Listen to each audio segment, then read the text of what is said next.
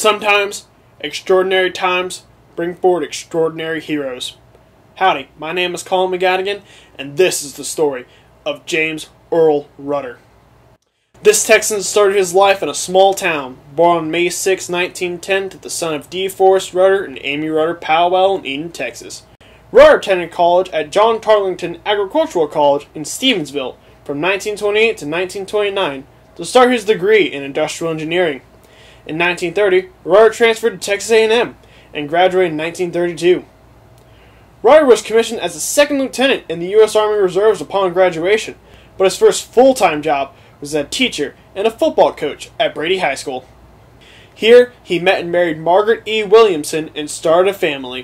In 1938, Rudder left Brady after getting an offer to coach and teach football at Tarleton Agricultural College. His career in Texas football was taken off.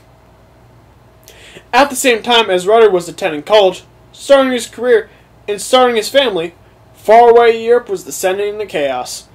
Adolf Hitler gained political control of Germany and prepared for war.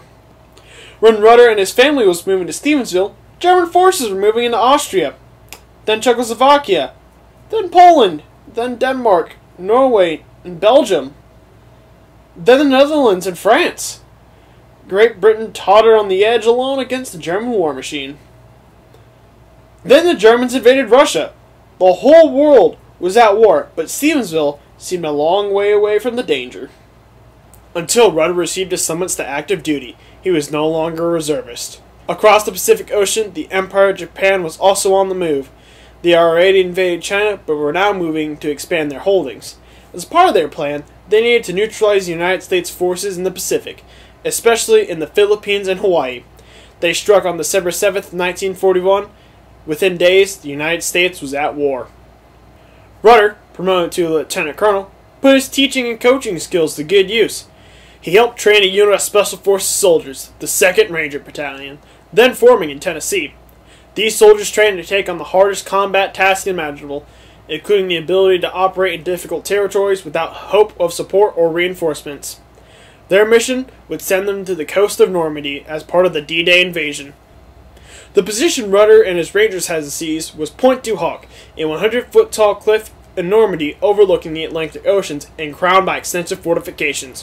What made it dangerous to the Allied landing was the big German cannon there that could shell the landing beaches with ease, slaughtering the American troops as they came ashore. Rudder, just 34 years old, now faced the biggest challenge of his life. Once on the beach, Rangers would have to climb the impossible cliffs with rope ladders and eliminate the German-held machine guns. One American player could not believe what they were asking Rudder and his men to accomplish. He shook his head and said, 3 old women with brooms could keep those Rangers from climbing those cliffs. Even so, Rudder and his 225 men were ready. Their assault finally started at 4:45 a.m. on June 6, 1944. The Americans left their transports in small boats on rough seas for an hour before they were spotted on the looming cliffs.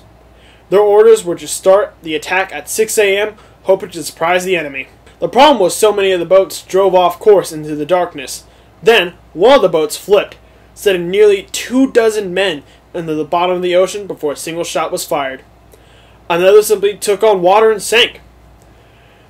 The Germans spotted the Americans coming to shore. 2 more boats took damage, and the Americans were losing men fast. In all the confusion, Rudder's boat became lost, and he was late just as the sun rose over what one observer called the longest day. The Americans were late launching their attack, and it would cost them. Now fully alerted to the American threat, the Germans repositioned their troops to do the most damage on the Rangers on the base of the cliff. Then came the roar of heavy cannon fire from the sea. The battleship USS Texas with other warships began shelling the ground behind Point du Hoc, keeping the Germans pinned down. Using rockets to shoot ropes to the top of the cliffs and ladders borrowed from the London Fire Department, Rudder and his Rangers made the hard climb to the top. They drove off the German defenders and then settled in to defend what they've gained. For 2 days, the Germans tried to drive Rudder and his Rangers off the cliffs, but with no luck. Eventually, the Germans gave up. There were only 90 Americans left from the original 225 that had started the attack. Rudder had been wounded twice. After his heroic actions on D-Day, Rudder left the Rangers and took command of the hard-fighting 109th U.S. Infantry Regiment. part of the 28th Division, which saw heavy fighting in the Battle of the Bulge. Rudder survived World War II, earning a promotion to Brigadier General. He returned to Brady, Texas, and went into business. He became mayor in 1946 and served 6 years. In 1955, he became the Texas Land Commissioner and helped reorganize and improve Texas General Land Office. Then, he went to Texas A&M and became its president. In 1970, the man who had done so much died in Houston, short of his 60th birthday. From the football fields of Brady, to the cliffs of Point Du Hoc, to the halls of the Texas state government, and even the highest point at Texas A&M, Rudder lived an amazing Texas life.